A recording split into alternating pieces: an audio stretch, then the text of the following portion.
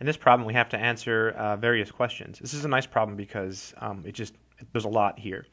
So we'll start by clicking this little icon to make everything bigger. And notice that the first part wants the domain. So the domain of a function is the set of all inputs. It's all of the x's that you plug in that give you y values. So no matter what x we pick here, for example, if I pick this x here, -3, I get a y value. If I pick an x over here, I get a y value. If I pick an x, like say 10, I get a y value that's off the screen. So no matter what x I pick, we always get a y value. So you can pick any single x and get a y value. So all real numbers is the domain. So we want the answer in interval notation. So that would be -∞, comma to infinity. So again, the domain is all of the inputs. It's all of the x values that you plug in that give you y values. Good job. All right, we want the range now. The range is all the possible y values. You want to go from the bottom up for the range. So the smallest y value here appears to be -1. And then the graph goes up this way and it stops at 8. But over here it keeps going forever. So it looks like it's going to be -1 to infinity. Okay, so -1 to infinity. And we use a bracket at the -1 because it's included. There's no hole there. So -1 to infinity, and then parentheses. Nice work. The x-intercepts. The x-intercepts are where the graph crosses the x-axis or touches it. It looks like 2 and 4 are the x-intercepts. That's where the graph touches or crosses the x-axis. 2 and 4. Okay, so 2 and 4. It says the left 0 of the function is 2 and the right 0 is, so that would be 4. Good stuff. What is the y-intercept? So let's click the little magnifying glass. The y-intercept is where it touches or crosses the y-axis. So right here at 8. So 8 is the y-intercept. So the answer here is 8. On what interval is the function increasing? Let's go back to our graph. So when you're thinking about increasing, decreasing, or constant, you want to go left to right. So here it's constant. So from -∞ to 0, it's constant. Here it's decreasing. So from 0 to 3, it's decreasing. And then here it's increasing. So from 3 to infinity, it's increasing. Notice all of the answers I said were in x values. We always describe what's happening to a function in x values. So from 3 to infinity, the y values are getting bigger or increasing. So it'd be 3 to infinity. And as a general rule, we always use parentheses for increasing and decreasing, no matter what. The next one wants to know where it's decreasing. Going back to our graph, we can see it's getting smaller here. The y values are going down. That happens from 0 to 3. So from 0 to 3, the y values get smaller. So always parentheses for increasing, decreasing. 0 to 3, y values get smaller. Hurrah! On what interval is it constant? So let's go back to our graph.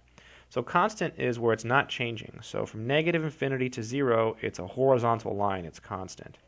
So -∞ to 0. So -∞ to 0, and it's parentheses. What is the number at which f has a relative minimum. So the minimum value is the smallest y value, if any. So the relative minimum just means it's smaller than the points around it. So this y value here, -1, is smaller than the points around it. So it's called a relative minimum. Relative to the points around it, this is the smallest y value, -1. The question didn't want that, though. The question said, what is the number at which f has a relative minimum? So the minimum is the smallest y value, so it's -1 here. So that occurs or happens at x equals 3. So at x equals 3, the function has a relative minimum. So the answer is x equals 3.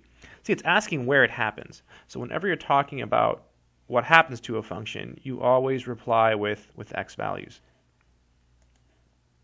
Okay?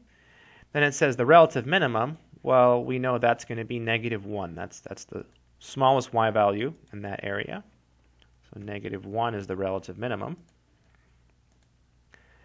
And it says, what is f of 0? So f of 0 is the y value when x is 0. So when x is 0, the y value is 8.